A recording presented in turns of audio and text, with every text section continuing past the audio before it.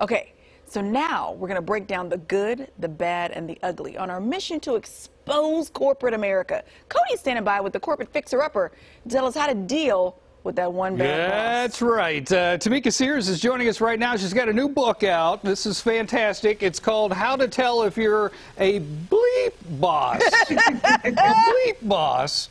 If you don't mind, Tamica, I thought what I'd do is invite my boss to come out here, and so we can talk about this and just make sure she's not one of those bad bosses. So here's Tracy Ketchum, my boss, right there.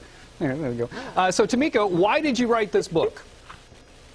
Honestly, I went through a really horrible experience at my last full-time job, and I was like, you know what?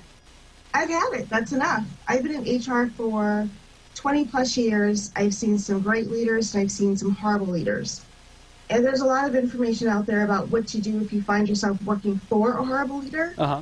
But there's just not a lot out there for the horrible leader to recognize their behavior and make some changes so that they're not so bad anymore. I think that's good. That's good. Are you ready, Tracy? I'm ready. All right, Tracy says she's ready. Okay, so let's get some tips. How can you tell? So one of the first things is that you were talking about was clue one. You walk into the room, the boss walks into the room, and everybody gets quiet. Yes. Or if you're on that Zoom call and everyone's chatty, and then the boss comes on and turns off their cameras and just they stop talking. That never happens to Tracy. People are chatting. Okay, you're doing good. You're doing very good. Okay, give us another one. Give us another one. So another one is if you don't really know much about what's going on in your employees' lives, and people are like, oh, we're passing around a card for Jim's twins that he had. And you're like, I didn't even know that Jim's wife was pregnant. See, you're doing great. Tracy knows everything. Matter of fact, she probably knows too much about our lives, quite honestly. Okay, so she's 2 for 2 Okay, give us another one. 2 for 2. 2 for 2. Okay. So when your employees are pissed off for absolutely no reason, and you're just like, wow, what is going on? Like, everyone is just like so mean today, and you don't know what's going on. So the problem is probably you. Probably you.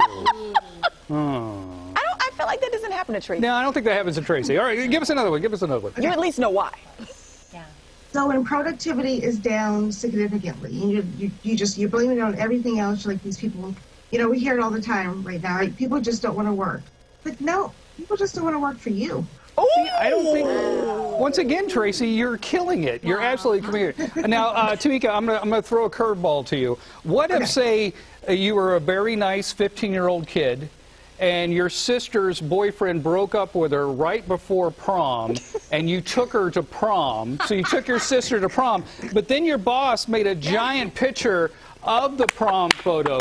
Would she be a bleep boss? Is that a good boss or a bad boss? I can send the book anonymously to your boss.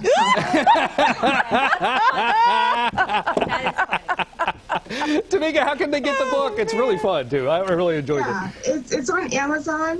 You can just pop on Amazon and grab it, and hopefully you'll enjoy it. And if you are reading through the stories and you see yourself, make some changes. Make some changes. All right. Thank you very much. Tracy, you did great. You did great. Yay, Tracy! You're not one of those bad bosses.